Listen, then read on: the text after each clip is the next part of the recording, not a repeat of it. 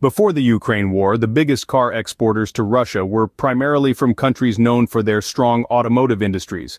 Germany, Japan, and the United States were the leading car exporters to Russia. Germany was particularly dominant, reflecting its robust auto manufacturing sector and the high demand for German vehicles in Russia. Following Germany, Japanese and American car manufacturers also had significant shares in the Russian market, exporting a substantial volume of vehicles each year.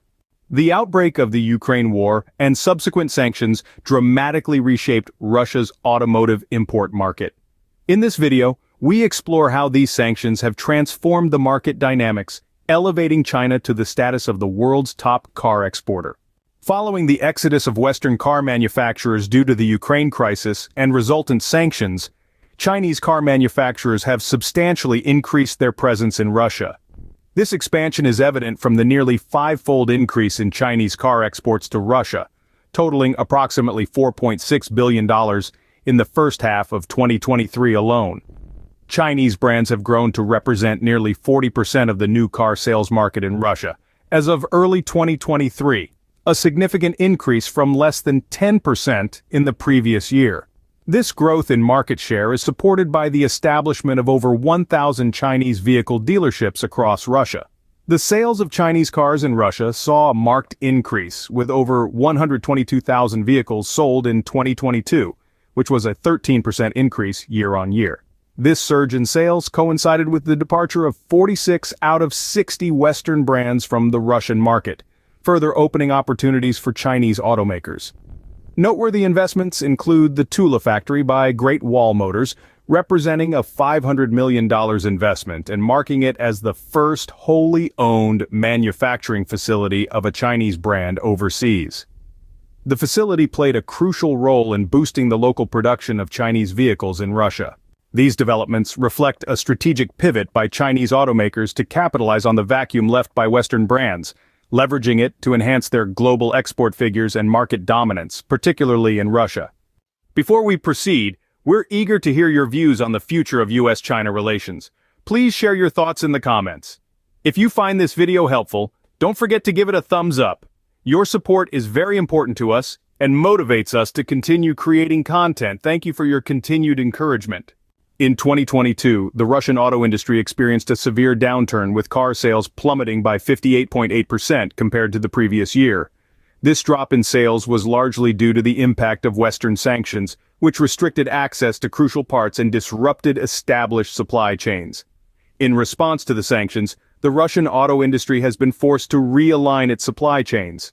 While there's an ongoing effort to reduce dependency on Western imports, the transition has been challenging. The government has implemented measures to boost local production, increasing the local content in vehicles to significant levels, which helps mitigate some impacts of the sanctions. The Russian government and industry bodies are actively working to mitigate the effects of sanctions through various programs. These include offering soft loans to domestic manufacturers of automotive components and fostering the local production of essential auto parts. Despite these efforts, the overall sentiment remains cautious, with predictions about future growth tempered by ongoing geopolitical tensions and market unpredictability. The ongoing sanctions have underscored the vulnerability of the Russian auto industry to international geopolitical dynamics, revealing both the challenges and the potential pathways for adaptation and resilience in a constrained economic environment. Among the Chinese brands, Chery has been particularly successful, leading with substantial sales, followed by other brands like Haval and Geely.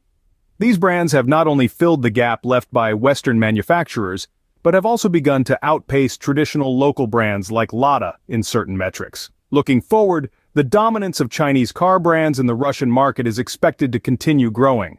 Market analysis predicts further increases in sales, supported by robust export activities and favorable market conditions for Chinese manufacturers.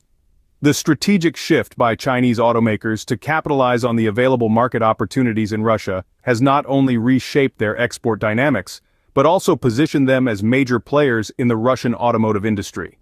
This change is reflective of broader shifts in global auto manufacturing and export patterns, highlighting the adaptive strategies of Chinese firms amid geopolitical shifts.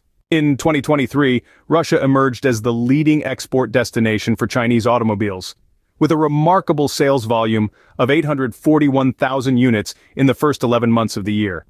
This represents a dramatic increase of 545% compared to the previous year, underscoring Russia's pivotal role in China's automotive export strategy. The financial exchanges between China and Russia have intensified, with China exporting goods worth $42.96 billion to Russia from January to May 2023, marking a significant increase of 75.6% from the previous year. This surge has been vital in supporting Russia's economy, especially in light of Western sanctions that have isolated it from many traditional markets. Beyond automobiles, the trade relationship between China and Russia has become increasingly significant, with bilateral trade growing by $93.8 billion in early 2023. This growth is fueled by Russia's demand for Chinese goods, equipment, and technology, which are crucial for maintaining its economic stability amid global sanctions. Since the onset of sanctions, China has overtaken the EU as Russia's most crucial trading partner. This shift has been crucial for Russia as it seeks to compensate for reduced trade with Western nations, highlighting the strategic importance of Chinese exports in keeping the Russian economy functional. These dynamics illustrate the complex interplay of geopolitical factors and economic interests, with China playing an increasingly central role in supporting Russia's automotive and broader economic needs in a challenging international context. Western sanctions on Russia have extended to affect foreign partners of Russian automakers, including those from China. These sanctions restrict the export and sale of vehicles from Russia to G7 countries, impacting potential revenue channels for Chinese automakers operating in Russia. Sanctions not only limit direct exports but also prevent the bypassing of restrictions through third parties. This creates a significant operational challenge for Chinese firms aiming to expand in the Russian market. The economic and political risks associated with investing in Russian facilities are high, influenced by the volatile geopolitical climate. This may deter further investment or complicate ongoing operations for Chinese automakers. Despite these challenges, Chinese automakers are pursuing aggressive strategies, such as acquiring facilities left by Western companies and increasing local production capabilities to maintain their market share in Russia. Chinese automakers are strategically positioning themselves to become leaders in the global automotive industry by leveraging advanced technologies and forming strategic partnerships. The Chinese government is supporting this initiative, aiming to make China a top producer of electric and hybrid vehicles.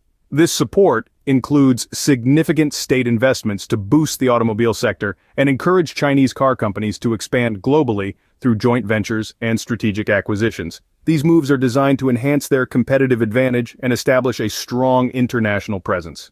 That concludes our video. We hope you found this video both useful and informative. Thank you for taking the time to watch. Please remember to share your feedback in the comments section below. We value your opinions and look forward to hearing from you. Your input helps us improve and continue providing valuable content.